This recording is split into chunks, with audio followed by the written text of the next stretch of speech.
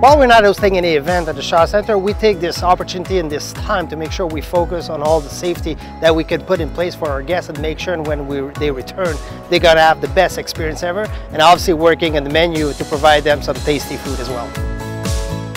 When delegates will return to the Shaw Center, obviously we have to look at all the components to make sure that they keep their social distancing. So we have to look at the setup in the room, the space between the chairs, the physical, the table, the layout of the buffet, the AV in the room. So we need to look at all those aspects.